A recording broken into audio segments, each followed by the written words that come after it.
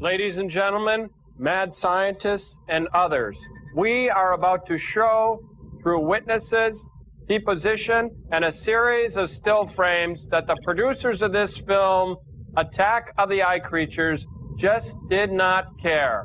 Exhibit 1, please, Cambot. Cambot, cue that up. Thank you. Yes, the night the light-intolerant eye creatures spearheaded their bone-chilling assault on Earth was actually quite a lovely day. In fact, you couldn't have picked a nicer day to film a night sequence. Just after midnight or high noon, you decide. You see, they just didn't care. Cambot, next please.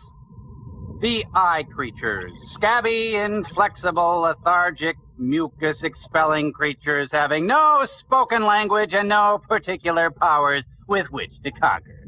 They were also unfortunate enough to have evolved with heavy-duty zippers running up their backs. This frame is a clear indication that they just didn't care. Cambot, thank you. Some eye creatures are born with scaly protective coverings. Others are born with hundreds of eyes protruding from fleshy knobs. Still others, like this whisper-thin fellow, are born with tight acrylic wool blend turtleneck sweaters from Chess King. Folks, they just didn't care. Next, please. Thank you. Take a look at this guy. Go ahead. Take a good, long look.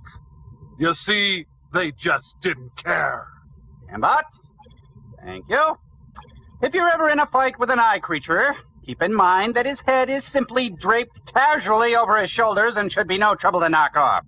Failing that, eye creatures tend to be most vulnerable in their union suit area, illustrated here.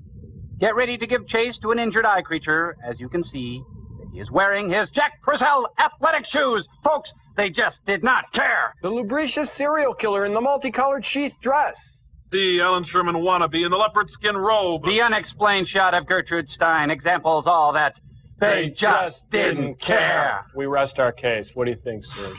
They did too care. In fact, we've got director Larry Buchanan here with us, don't we, Frank? Yeah. Hey, Larry, come here. Come here. Larry, tell these people. Tell them how you took your dream, your vision, and through blood, sweat, and effort, you owned that dream and turned it into a reality through days of hard work, determination, struggle. You took that cherished dream that you had, and you don't really care, do you? Push the button, Frank.